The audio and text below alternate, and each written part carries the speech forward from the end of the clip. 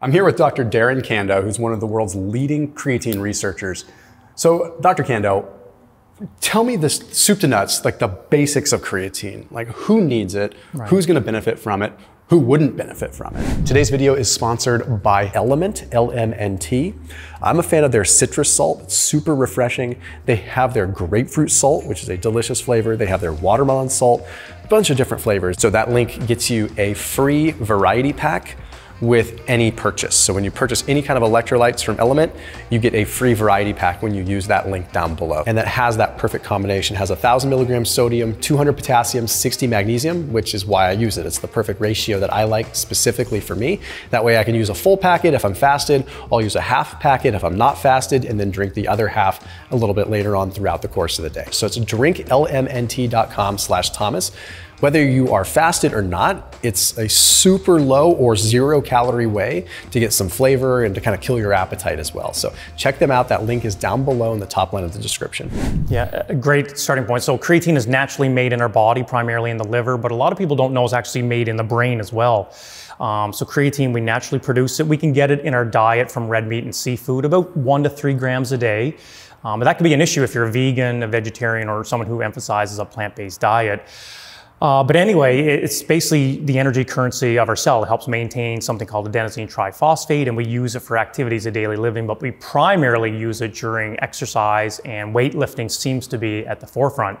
So the theory is if you have more creatine in the muscle primarily, you can do more exercise volume, you can run longer, potentially do more repetitions and lift more weight, and then over time you get bigger, stronger, faster.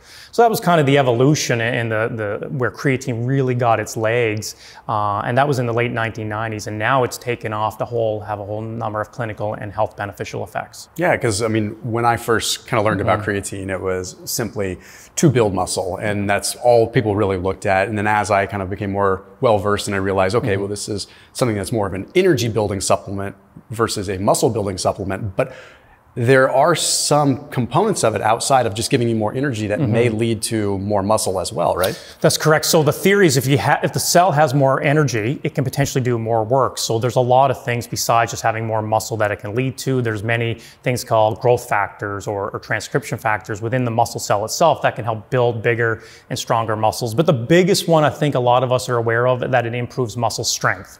So a lot of individuals now are well versed that an increase in muscle strength is important. That also leads to an increase in muscle endurance as well as power. And then you look at the other parts of the body, there's now good evidence that it can improve aspects of bone health. And then I'm sure later on we'll talk about the importance and the beneficial effects it has on the brain. So it's come between just a skeletal muscle a supplement to a whole body supplement. And it's not just for males. Females respond very favorably as well. But overall, it seems to have some really, really therapeutic and sport or exercise beneficial effects. So let's kind of bucket this for a second. If we have, let's say we're talking about the strength training aspect, and this doesn't need to be for meatheads, it can be for anyone that's just resistance training. You know, we have obviously these pretty defined segments in that we look at resistance training. Like you've got the 1 to 3 rep range where most people think, okay, this is where creatine's helping out, right? Or maybe even less than that, maybe half a rep to 1 rep, right? Then you have this sort of 8 to 12 rep, what we call the hypertrophy range, where people try to build muscle. Then you've got this higher, more aerobic range. I think there's some misnomers out there, and I'd like to clear them up, that, I mean, creatine is only directly going to help a power lifter that's working in the 1 to 3 rep range. But there's some pretty strong evidence that suggests that it can help you as far as recovery is concerned between different rep ranges as well, right? That's correct. It will help across the entire repetition spectrum. So anywhere from power to 1 to 3, hypertrophy phase, anywhere between 3 to 12 or even more. Stu Phillips has shown light load now actually can be effective. So it doesn't really matter the number of repetitions, but actually there's evidence across the entire spectrum that creatine and resistance training can actually improve measures of muscle mass, strength, endurance, as well as power, the ability to move a force very powerfully.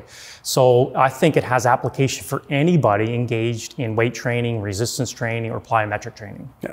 So how exactly, just in a very simple way, does it help in the hypertrophy range? Does it aid in the recovery, like the micro recovery between sets? Right.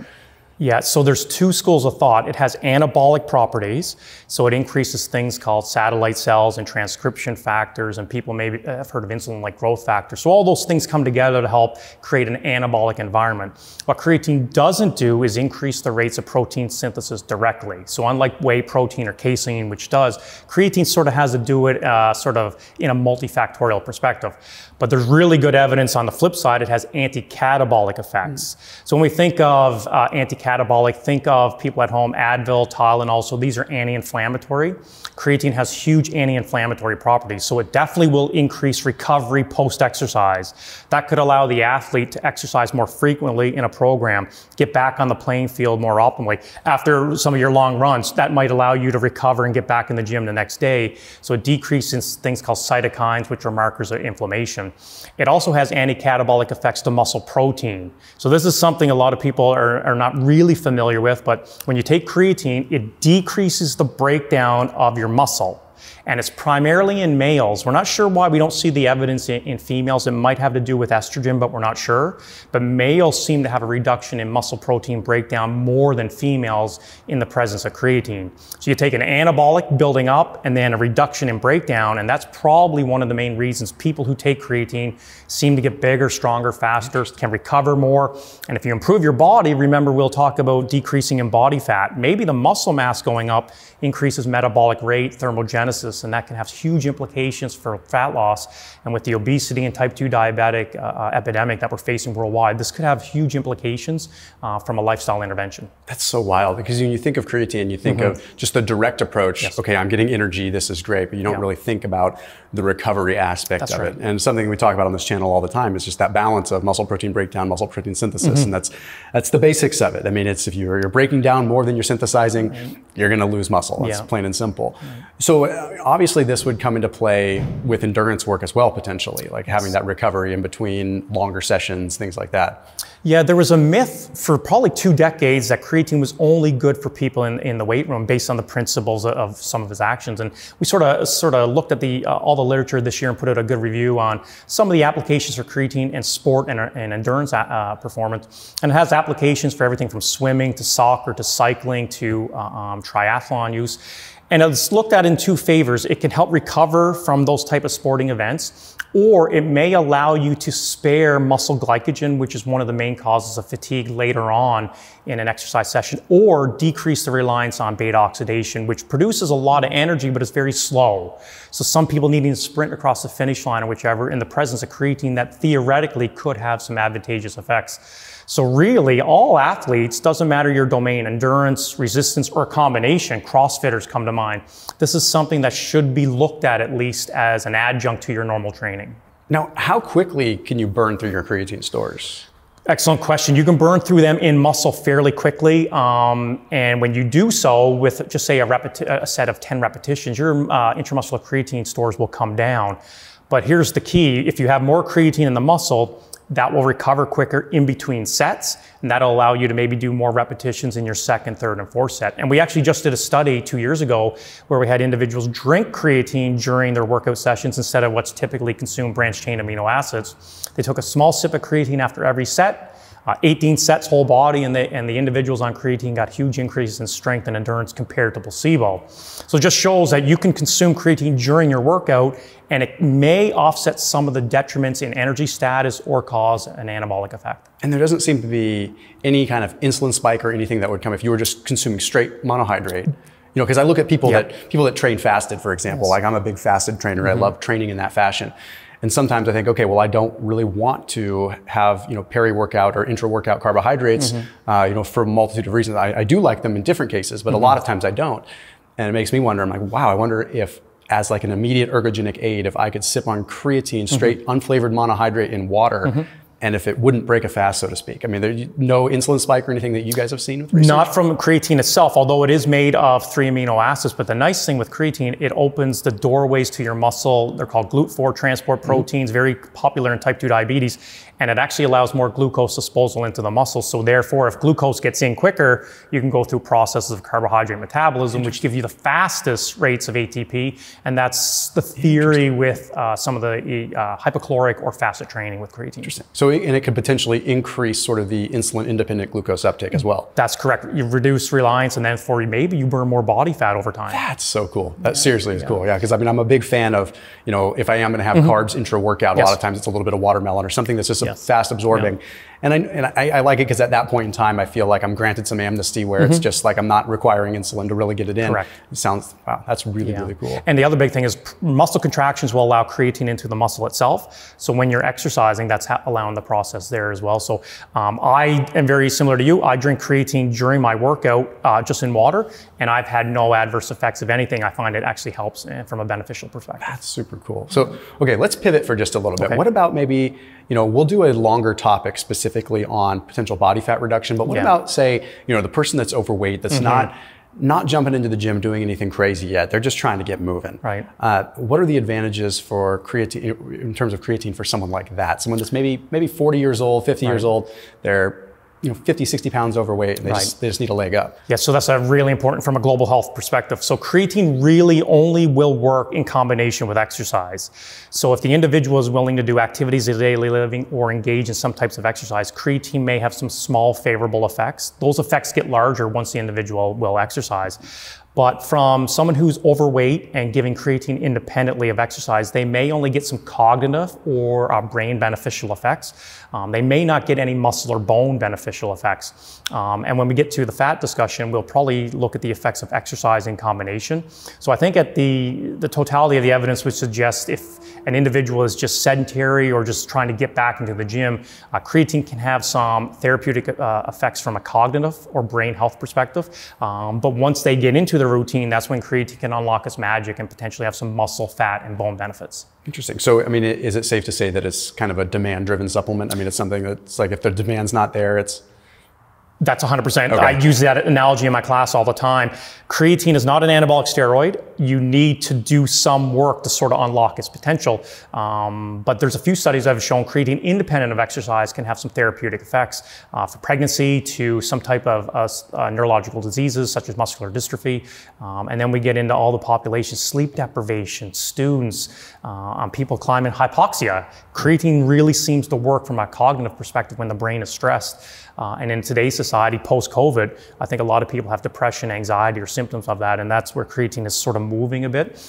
But it has a lot of applications from a health, sport, and of course, clinical perspective. Well, I mean, in that case, there is a demand. People just aren't necessarily aware of the demand, correct. Right? It's like we're aware of conscious demand when we go into the gym. We think, oh, well, creatine is not going to work for me because I don't work out. Yeah, but you're stressed out. There's a mental demand going on there, or you're pregnant and there's all kinds of different demand happening. That's correct. And there's so much myths and misconceptions about creatine, especially around the safety. People think it's too good to be true. There must be some harmful effects. And we've looked at so many studies, liver, kidney, everything, and there's been no adverse effects, even up to 2 years at very high dosages. And it probably makes sense because we're producing that molecule in the body. Just, it's like no different than taking in protein or carbohydrates. Why would that cause any adverse effects if taken in a normal range? Creatine falls in that exact same pattern. What kind of high dosing has it been tested at? Yeah, we just sort of published a large study this year in postmenopausal females, and this is a unique population because as we get older, kidney and liver function starts to go down, usually around the 4th decade or even longer.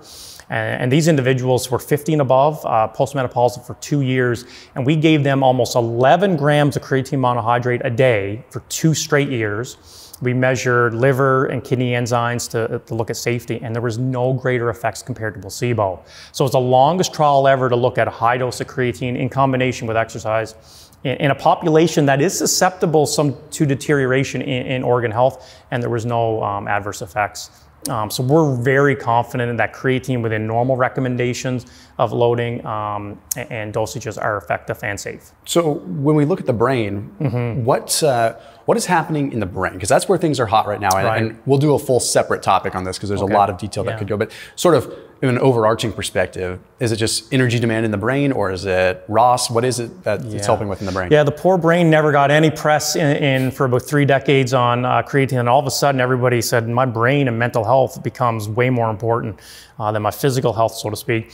And then when we look at all the data, the brain metabolizes about 20% of our daily energy. So when you're consuming all the food you're eating, the brain is using about 20% of that.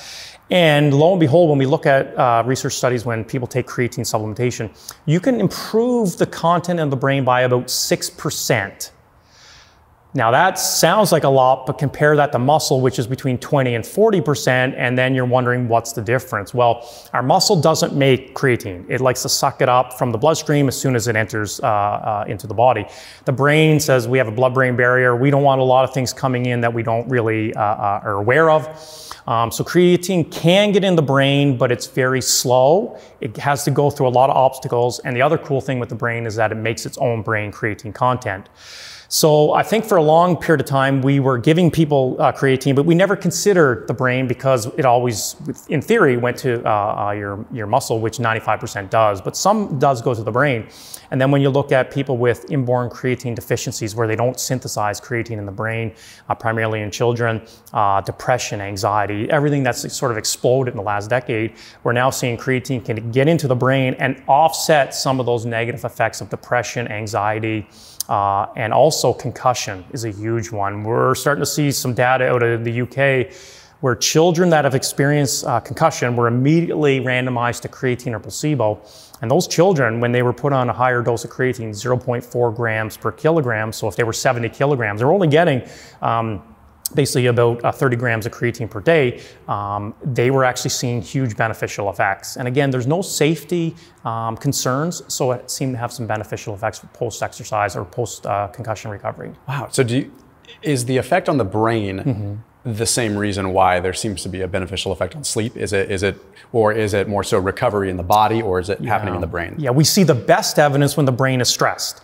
So sleep deprivation, people working overnight, getting circadian rhythms are all mixed up. So whenever the brain is stressed, and we do some laboratory tests where we stress the healthy individual from a mental or cognitive standpoint, and they really seem to improve with memory, cognitive tasks, and sort of motor control. When the brain is not stressed, and primarily in young individuals, we don't see any improvements, probably because the brain is healthy and adaptable. But in older adults especially, and during times of sleep deprivation or hypoxia, we just talked about before we started this, about climbing mountains and stuff, it seems to have some effect by decreasing inflammation. So when the reduction in barometric pressure at altitude, you're having less barometric pressure pushing oxygen in.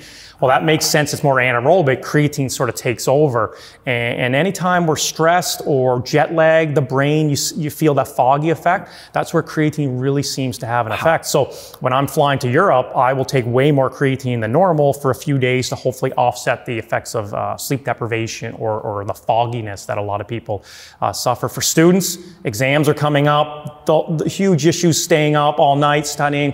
I think creatine has potential applications, but when you look at all the data, older adults and think of individuals prone to dementia, Alzheimer's, and things like that, I think in the next 10 or 20 years, you're going to see a huge explosion from the mental health aspects of creatine. Yeah, I agree. Now, with dosing in regards to that, how quickly can you sort of react? And can you titrate the dose sort of accordingly? You say, okay, shoot, I just got in a fight with my girlfriend, or, and I'm super stressed out. It's like, can you pop some creatine right then and there and offset it? Or is there a lag? Like if you notice, okay, I'm going through a period, I've been sleep deprived for 2 or 3 days, I haven't been sleeping well. Is it a cumulative thing? Is it acute? Is it a little bit of both? It's a huge distinction. So caffeine is almost immediate, 60 minutes in your bloodstream, everybody's happy. Creatine doesn't work like that, unfortunately. It has to accumulate. But all the research that's coming out suggests that the muscle, bone, and brain may require totally different dosages. So we've gotten a little complacent, almost a sense of laziness, because we used to just recommend a certain dosage for muscle. But now there's really good evidence that there's people out there susceptible to bone loss, primarily females for osteoporosis, frailty, and people with cancer for cachexia. They require a lot more. And then the brain actually might require more and way longer periods of time to accumulate. Remember, the blood-brain barrier says we're limiting what's getting in. So when I look at all the data, I recommend at least 10 grams a day from a whole body perspective. But if you say, hey, I don't really care about my bone or brain, I'm just looking for muscle, 3 to 5 grams a day, every day for the rest of your life, I think is adequate. But we're seeing from a bone health perspective, the lowest dose shown ever in combination with exercise was 8 grams. And then from the brain, when you take out studies that are in individuals with depression or anxiety on medication, the dose on average is about 20 grams a day for 4 months or longer. Wow. So it's interesting when you look at different areas of the body while you're taking it. I think 10 grams on average, and it's never been shown, but if you look at all the averages, 10 grams a day from a whole body perspective seems to be a very viable option. And you don't have to take it all at once. You can divide it up into multiple dosages. If you want, you can take 10 1-gram dosages. You can take a couple grams with breakfast, lunch, dinner, whichever you want. But again, there's no evidence to suggest that that's a hindering effect. If anything, you want to take probably more than having 2 less. Okay. Now, we'll do a completely separate topic on just potential side effects. But the big one that I want to address that I'm sure people are like, I don't want to take 10 grams per day because I'm going to like bloat up and I'm going to retain a bunch of water. Can you explain A, like why that potentially happens, and B, like why it's not necessarily a concern? So creatine is an osmotic compound. So you think of water. Our bloodstream is primarily water. So when creatine enters the bloodstream, it's kind of unique. It likes to drag sodium with it to your muscle. And when you have sodium or salt coming into the muscle, it has to drag water to balance out the equilibrium. So a lot of times when you take creatine, you have water coming from your blood into the muscle. So a lot of people say, gee, in the first 3 or 4 days, I notice I've gotten heavier, or my clothes are fitting a little bit tighter, or I feel a little bit bloated. And I say that's 100% normal. Your body will adapt over time. But then people say, I don't want to gain weight or get bloated. And I say an easy way to do or decrease the risk of bloating or retention, I guess it is, from water, is to just take smaller, more frequent dosages. That way it won't cause the bolus or the super acute effect of water retention. But I also high five to people who say, hey, I did get water retention, because then you are a responder. That means you have the genetics and capability that your muscles are going to really respond to creatine. And I high five these people and say you should expect some beneficial effects, primarily strength. Yeah. And I know there was a lot of supplements back in the day that had were like, I remember, actually I shouldn't even name brands, but I remember they they would have creatine plus a bunch of sodium plus a bunch of glucose, and people would take that and they'd get puffy. I'm like, well, hey, consider the other 2 major ingredients that are in there. You've got 65 grams of glucose, and you have 1,000 milligrams of sodium coming in. Like, factor in that that could be why you're retaining water. And you don't see a lot of those supplements anymore, especially ones with high amounts of sugar, because from a health perspective, a lot of people know the contraindications of sugar. But from an athletic perspective, carbohydrates can be very beneficial.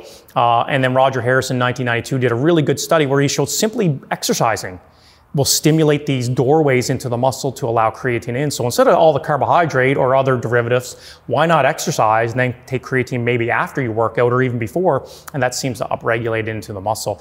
Insulin is a very effective way to do that, but a lot of people are sensitive to carbohydrate, sugar, or if you have diabetes, that's a major factor. So I think exercise and protein will do the exact same thing, and you get a lot more benefits by combining creatine and protein than creatine and carbohydrate. But I think prior exercise is one of the most viable factors. So that's why I always take one of my boluses right after exercise. Blood flow is upregulated. These creatine transporters that allow things into the body or into the muscle primarily are stimulated. So post-exercise creatine is a very viable choice. But the cool thing is the timing of creatine in general is irrelevant. And we can probably talk about that as well. Is there a specific time you have to get in, very similar to caffeine? Yeah, no, I mean, I typically take my creatine like with a whey protein shake, so I'm getting the insulinogenic effect from the whey, and this is because people don't realize that whey is extremely insulinogenic. Yes, it is, yeah. So I mean, it's one of the better ways to kind of transport. So that's usually my allocation. Then I take a couple more grams at night. So I usually do, for me, like 4 to 6 grams. I have like these little gummies. I usually do like individual, so I can like dose them appropriately. So sometimes I'll take 1 or 2 gummies during my workout. Sometimes I'll take 4 to 6 post, and then I'll usually take 2 before bed. So I do kind of space it out, and I probably noticed maybe a half pound of water retention, at the most. And even that seemed to settle down. And I will take that half pound, especially considering it's intracellular. And I don't feel like I'm bloated or I don't look puffy. I just gained the weight, which is probably muscle or, intracellular water. Another one that I just want to touch on real quick is some people are concerned about this DHT conversion and hair loss. And I know that comes from like some really weak data that was a while back, but maybe I'm mistaken. I mean, is there anything to worry about there? I know I'm the worst person to ask this, obviously, when you look at my head. So the study, it's probably the most popular myth in the world. It'd be no different than protein killing your kidneys. It was the one study in rugby players that you're referring to, and these young athletes were exercising at a very high volume, and DHT is a precursor for testosterone conversion, and DHT has been linked to hair follicle loss and baldness. And of course, when I talk about it, people say, well, you're bald, so creatine must cause baldness, and most creatine researchers are actually so. But the funny thing is, when they took the high dose of creatine, their DHT levels went up. But remember, whenever we go to a doctor and we get a blood requisition panel and an annual physical, they'll tell you your number for cholesterol or triglycerides, but then right beside it, there's a range.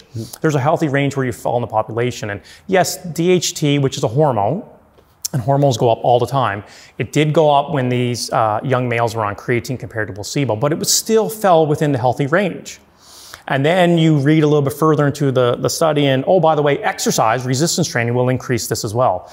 So there was a lot of variables in that study. Not once did they measure hair follicle loss, thinning, or baldness. So we can conclude there's no evidence currently that creatine causes hair loss. I will sort of keep going. I've assessed over 1,000 individuals, males and females, from 18 all the way up to about 90 years of age. Not a single person has ever come to me and said, by the way, I feel like my hair is thinning or it's falling out from whatever you're giving me. So I'm pretty confident, and people would tell me, obviously that would be one of the biggest things that they would notice. There's no evidence to suggest it does. It's never been assessed. I believe Grant Tinsley from Texas was going to look at this, and I'm not sure if it's currently going on.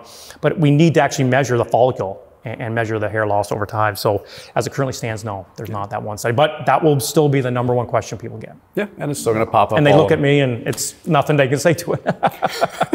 Whatever. Yeah, exactly. Save money on haircuts, I guess. So the last thing I want to address on this video is the a loading phase. Yes. That's another sort of where people banter back and forth. Is a loading phase required? Is it not? So loading phase is about 20 grams a day for about 5 to 7 days. And that's sort of got its momentum in the late 1990s, where they showed many times that was a very viable way to saturate the muscle. The problem with the loading phase, although it saturates the muscle with creatine, which could lead to an increase in repetitions and volume, that's where you get a lot of the adverse effects, GI tract irritation and bloating, because you're now taking about 5 to maybe 10 times more than what we're naturally producing in the body. So you're probably going to have an adverse effect. So the creatine loading phase is very effective, but it can cause some of those negative consequences. You definitely don't need to load creatine if you don't want to do the loading phase, which is primarily for athletes that really need a rapid, acute effect.